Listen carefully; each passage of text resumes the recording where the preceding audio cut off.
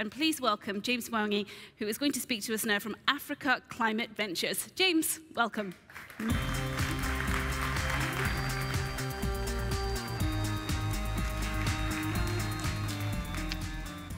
Thank you, and thank you to the Climeworks team for the work you're doing and for bringing together this amazing community. Less thank you for putting together such an intimidating event, coming at the end of really some of the world's experts in just about everything I'm going to talk about, and standing between those experts and their drinks and relaxation. Not a great place to be, but I'll try and do my best. I want to talk about the CDR industry, the carbon dioxide removal industry, and how we make it a global industry. And I want to start with a basic point from first principles. We got into the mess that Catherine just described with the hose that was feeding in, that was built by the most globally integrated marketplace in the world. Fossil fuels, emitting technologies, we moved resources all over the world to the places where they could be used most quickly to deploy. Right? So we don't have most of the emissions where we get our fossil fuels from, for example. The fossil fuels are burnt elsewhere. It stands to reason that the same efficiencies that got us into this mess now need to be leveraged to get us out. We need to make sure that all of humanity is mobilized around the question of growing that drain. So, as the name of my organization suggests, I'm very focused on Africa. And usually, when we talk about Africa, we begin with the idea of Africa as the quintessential climate victim. Didn't do much to put that water in the pool, struggling to swim, don't have the resources to swim. So you have a continent that is already on track to face a headwind of about negative 5% in GDP growth per year from the climate change already locked in. An example of that, until 2019, my country, Kenya, was one of the fastest growing economies in the world. Ran smack dab, in addition to the COVID pandemic, which has its climate, some would argue is in part related to climate in terms of human-animal conflict. But in addition to the pandemic, we had a 4-year drought.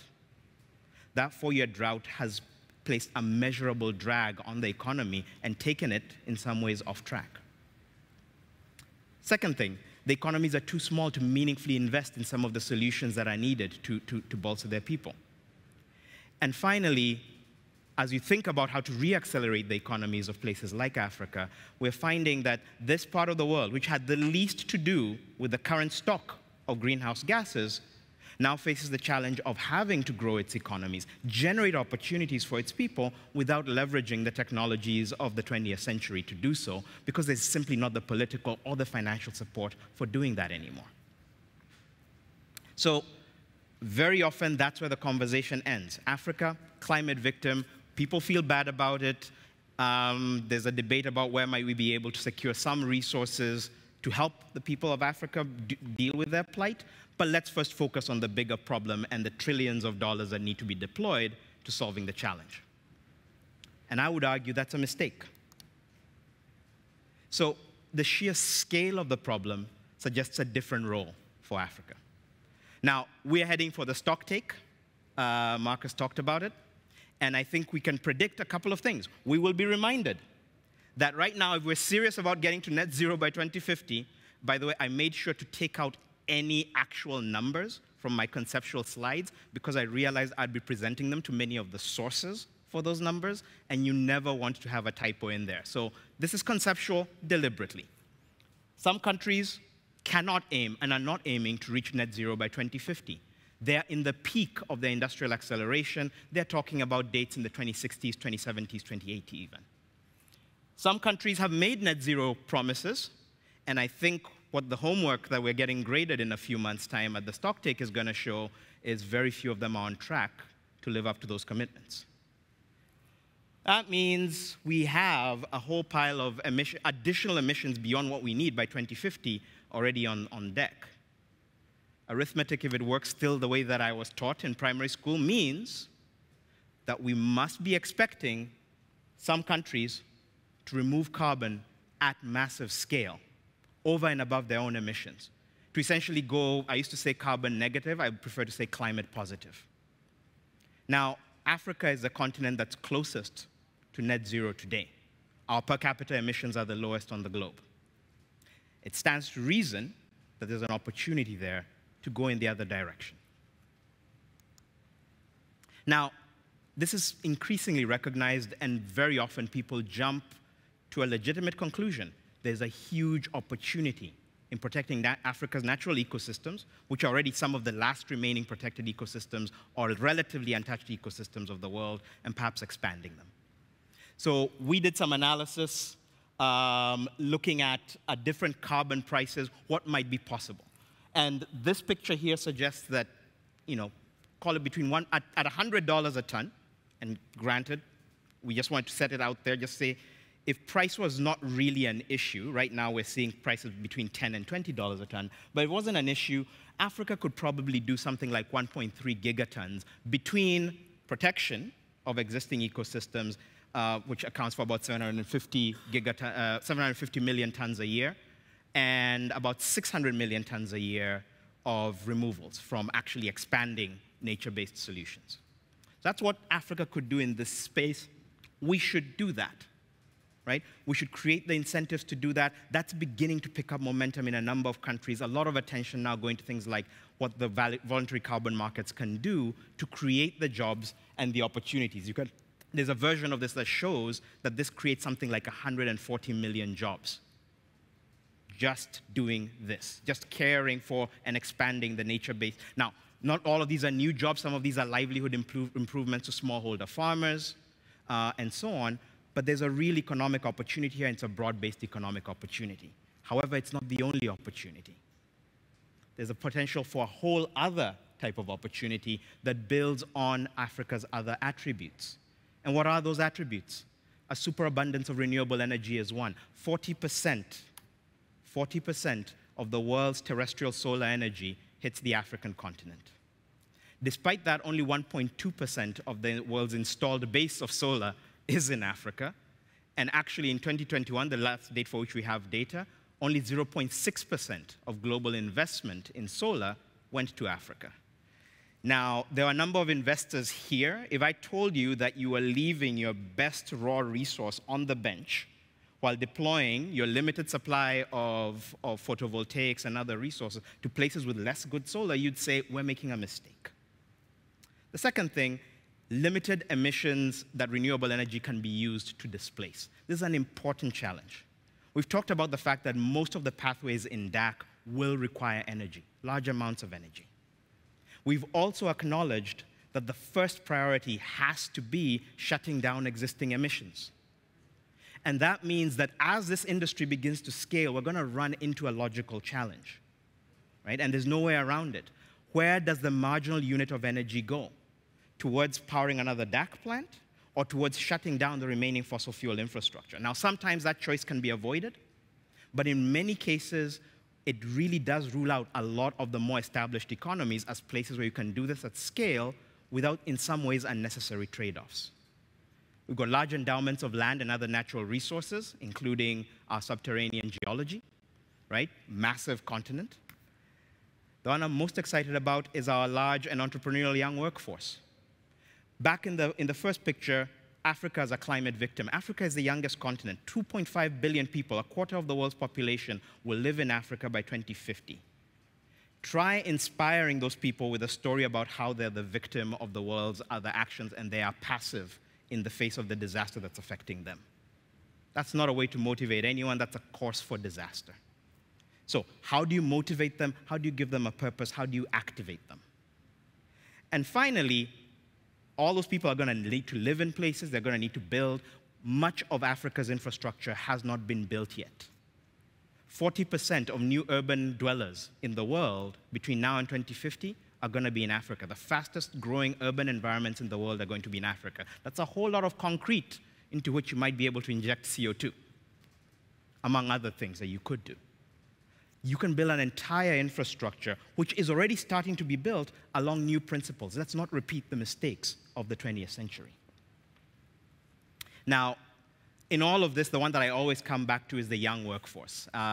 Jason Hockman of the DAC Coalition has been great at pulling together, helping us pull together and connect people in Africa, in Kenya, and other countries that are concerned about climate change and want to engage in climate action into the broader Direckt community. And he made an interesting point, and I'm attributing it to him in case it doesn't land. We talk about Malcolm Gladwell, you may have heard, makes the point that if you wanted to be a landmark corporate lawyer, the best place and time to be born was the Garment District in New York in the 1930s, at the takeoff of corporate law, takeoff of corporate finance. That put you in the right place. If you wanted to be one of the titans of the technology industry, you could do worse than be born on the west coast of the United States in the mid-1950s.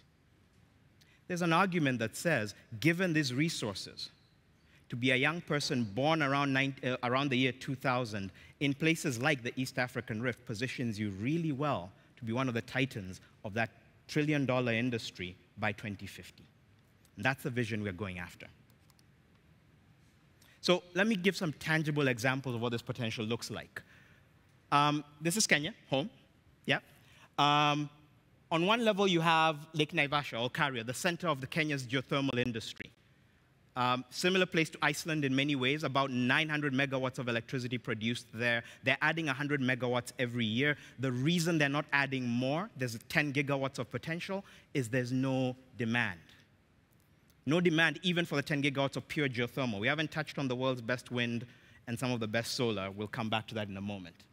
Naivasha is an industrial town. It's a growing town. There's lots of young people coming there with various skills, various technical attributes, looking for jobs. You go further north, Lake Turkana, the world's largest alkaline lake. Right next to it, Lake Turkana Wind Farm, the largest wind farm in Africa. It's 300 megawatts, but it could do easily 1.5 gigawatts, and it's next to several others. This is the world's second best performing terrestrial wind farm, period. Right? The second best in the world in terms of its uptime. And the reason it's not expanding, no demand. Literally, we're saying, who needs gigawatts upon gigawatts of renewable energy? We've got it for you, alongside basalts, alongside lots of water, some of it alkaline, that might be useful, and alongside a young workforce. So how do we unlock it? Some of that is just bringing the pieces together. You need various industries to show up, expressing demand. Direct air capture is a good one because you're not shipping anything out. Once you've installed the capacity, it's there and you're just monetizing it.